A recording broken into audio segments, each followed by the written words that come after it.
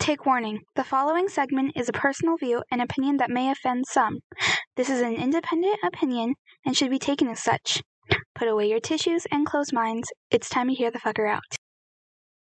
5-year-old Cannon Hinnant was shot in the head by a 24-year-old neighbor. He was shot execution style in the fucking head. What the fuck is wrong with this country where children are being murdered in America? On June 29th, 4-year-old Legend Taliaferro was asleep in his bedroom when a bullet fired from outside his apartment and killed him.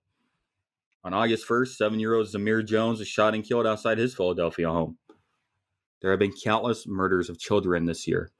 What happened to the no children and no women murder rule?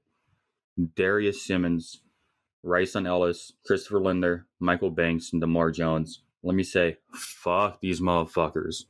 Killing children in cold blood is never okay. These murderers are all in their 20s. Children killing fucking babies. There's no punishment harsh enough for any of you to experience. For the rest of us, can we please stop this bullshit? Can I please turn on my TV tomorrow without hearing about another fucking child murder? I know we can't all agree on many things, but protecting our children should be pretty fucking universal. Be kind out there and look after our kids. That's all I got.